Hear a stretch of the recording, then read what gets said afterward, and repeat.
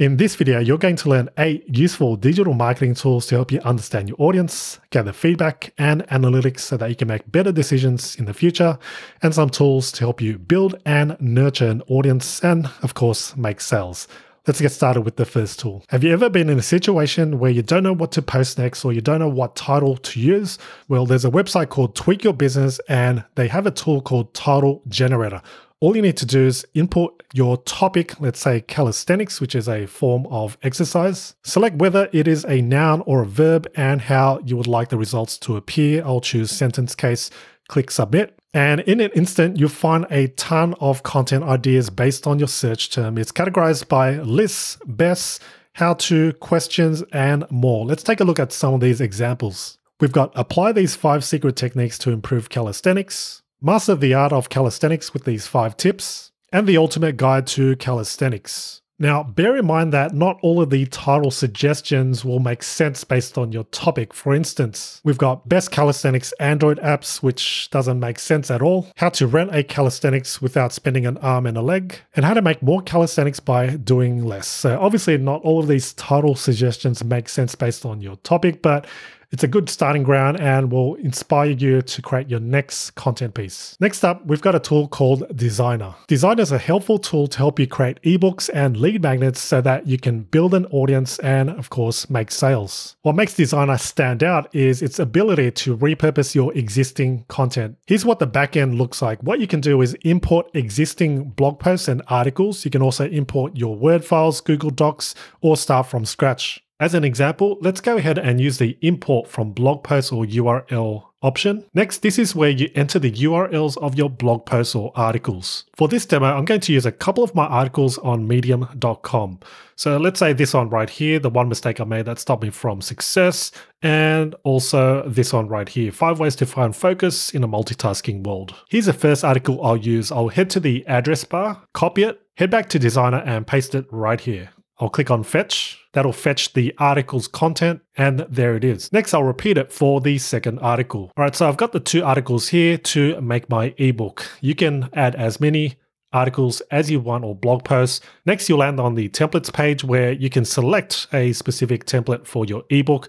This includes the cover as well as the interior of your ebook. Let's say you want to choose this. Let's either preview it or use it. Let's just go ahead and click on use. Now it's preparing. All right, so now it has compiled the ebook. It's turned those articles that I fetched into this ebook on this specific template. It's done a good job overall. You can see the headings from my articles. If you scroll back to the top, you'll see a cover page. You'll need to edit this with your own ebook title, whatever that may be, you can give it a name. But by using this, you save time designing and creating your own ebooks. You're essentially repurposing your existing content. Further customizations can be made. If you look on the left, you can add elements such as a table of contents. You've got text, images, artwork, and even being able to change the layout of the pages. On its paid upgrade, you're given even more options of importing, such as importing from YouTube, so it'll auto-transcribe and then turn it into an ebook. Now, Designrr is a paid tool. However, if you look in the description box below, you'll find my link to Designrr. Click that and you'll land on this page here. This page here will grant you lifetime access to its basic plan for just $27, and that'll grant you access to the features that I shared with you in this video so far. As a side note, if you decide to purchase Designrr, make sure to use my link, because if you send me a copy of your receipt, I'll send you a copy of 300 articles that can be repurposed inside Designrr to create your own ebook. So more details will be in the description box below. Next up, we've got a research tool called SpyFu. With SpyFu's keyword research tool, what you do is you enter your keyword or topic or phrase and then search. And now SpyFu gives you data such as monthly volume. We've got 43,900 searches per month. We've also got similar keywords, questions. Scroll down and you'll find more analytics such as top Google Ads by recommendations, most successful advertisers, and their best ads. For example, let's go to the timeline and click this right here. And now we can see Manduka's ad. And these are, again, the most successful advertisers and their best ads. You can take a look at this, model it for your own ads too. Next up, here's a great tool that will make your company or you stand out by making personal videos welcoming your new clients and customers. It's called Bonjoro. With Bonjoro, you're able to create personal videos that get sent out after someone signs up or subscribes to your newsletter, for instance, or after someone purchases your product. That way you can delight your customers, show customers that you care, and it'll make you stand out amongst your competitors. Next up, here's a tool to help you understand how your users behave on your website. It's called HotJar, and its main tool is its heat mapping tool. You're able to visualize where people are clicking and hovering over, or where their mouse is going. With heat maps, obviously what you want to look for is the redder, the better, and that's what most people are clicking on right here, this particular option or button. By analyzing this data, you can now make better decisions so that you know where to place certain call to action buttons, certain headlines, and things like that. Moving on to the next tool. This all-in-one system is going to enable a live chat system on your website, a knowledge base, help desk system, product tours, and even customer onboarding. It's called Intercom, and what you can do is create this type of live chat system. So on its website, you can actually use one so you can test it out. We'll click the live chat once, and here's what it looks like. We can send a message or take a look at some of the knowledge base articles, as you can see. If you've got any website where you've got users or members, Intercom comes extremely handy because you install the Intercom widget, as you can see right here,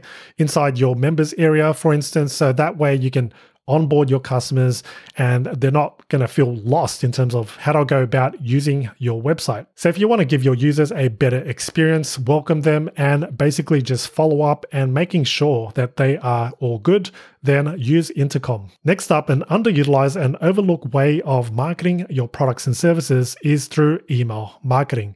This is where you are building an email subscriber base and being able to follow up and send broadcast messages. An email marketing platform that I recommend you use to start building an email subscriber base is ConvertKit. The great thing about ConvertKit is you can sign up for a free account and build an email subscriber base of up to 1,000 subscribers until you need to move on to one of its paid plans. They make it really easy to start your own newsletter and build an email subscriber base. You've got a landing page builder that you can use. You can create sign-up forms like this, even creating pop-up forms, a newsletter sign-up form. What you can also do is create automation. So for instance, someone signs up to your newsletter, they get asked a question, and if they do answer one of these questions, they get taken to a different campaign. So if you haven't started building your email list or newsletter, start with ConvertKit. Next up, we've got OptinMonster. OptinMonster will allow you to create lightbox pop-ups, floating bars, scroll boxes, and much more. As an example, let's say you've got an e-commerce website and you want to feature a special offer for new customers only. You can create a pop-up like this right here, showing something like 50% off or 10% off on your first order. And that's exactly what OptinMonster can help you with. All your website visitor needs to do is enter their email address so that they can get that coupon sent to them. In return, you are building an email subscriber base, which you can then use to follow up on those customers with special offers. It also has exit intent technology. So let's say someone is about to close your website, you can have a pop-up appear with, let's say, one last offer. So that way you're potentially reducing the amount of sales lost. That right about wraps up this video. Let me know in the comments which of these tools you'll be using next, or are you currently using any of these? Let me know. In the meantime, I'll leave up this video right here where you can learn 21 more digital marketing tools. I'll see you there.